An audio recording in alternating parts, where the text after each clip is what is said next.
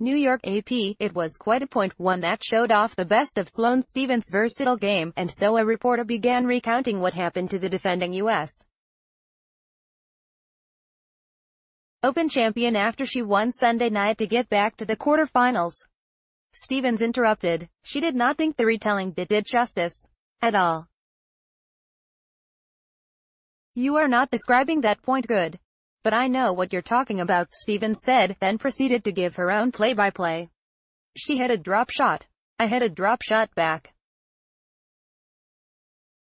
Then she lobs me to my forehand. I ran back and hit a forehand cross-court, and the crowd went crazy," she said. "You didn't describe it like that. You were getting lost in there. I think that was a great point shot of the match. Take a bow at Sloane Stephens. And that chase down, turnaround, hook shot of a passing winner just showed a glimpse of how the No. 3 Stephens can go from defense to offense with flair, as she did repeatedly during her 6-3 victory over No. 15 Elise Mertens of Belgium in the 4th round. There were other, similar efforts of that sort by the 25-year-old American. Not that she works on those kinds of improvisational moves while training. Never, never, never. I'm the type of person, if the ball goes over my head, I'm like, whatever, in practice. I don't practice that. I think it makes it unnatural. It makes you try to do too much if you're practicing trick shots. I don't know how Nick Kyrgios and guys like that do it," Stephens said. "Just like I always say, get your racket on it. Make a play on the ball. Make your opponent play an extra ball.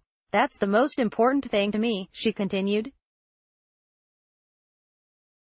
"Sometimes it doesn't have to be the best shot, but making them play another shot, you might get another opportunity. I worked really hard on that instead of trying to hit a trick shot or do fancy stuff. Just simple, make them play an extra ball and see what happens." Sure worked against Mertens.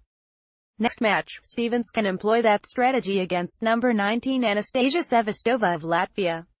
It'll be a rematch of last year's U.S. Open quarterfinal, won by Stephens in a third-set tiebreaker. It's the 3rd time in a row Sevastova made it to the final 8 at Flushing Meadows. "There's a pattern maybe, because," she said, "because some tournaments I play always good, close the biggest headlines, delivered to your inbox, get news as it happens. Sign up for Boston.com's email news alerts. Thanks for signing up."